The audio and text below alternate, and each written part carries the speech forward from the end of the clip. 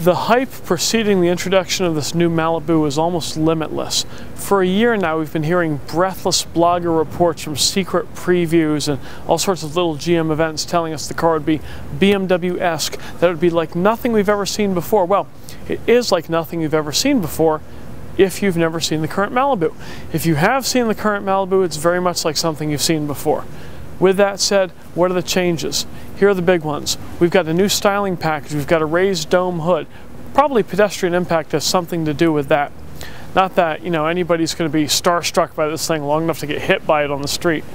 In the back, we've got Camaro-style double tail lamps. Now, it would be really neat, and you can write to your friends about this, if we could get triple tail lamps for the Impala. That would be classic Chevrolet. That's the way they used to do it. 2 tail lamps for the entry-level car, 3 tail lamps for the nice one. That would be really neat. I wouldn't look for it. We have the Eco, which is also known as E-Assist.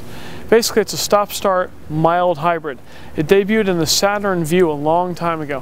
When the car comes to a halt, the engine turns off. Think of it as a very strong starter motor or something similar to Honda's IMA, Integrated Motor Assist.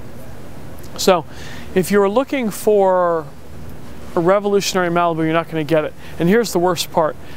GM's showing this to us now, the dealers won't have it for a year. That means for a year, the dealers are going to have to try to sell the old Malibu to somebody.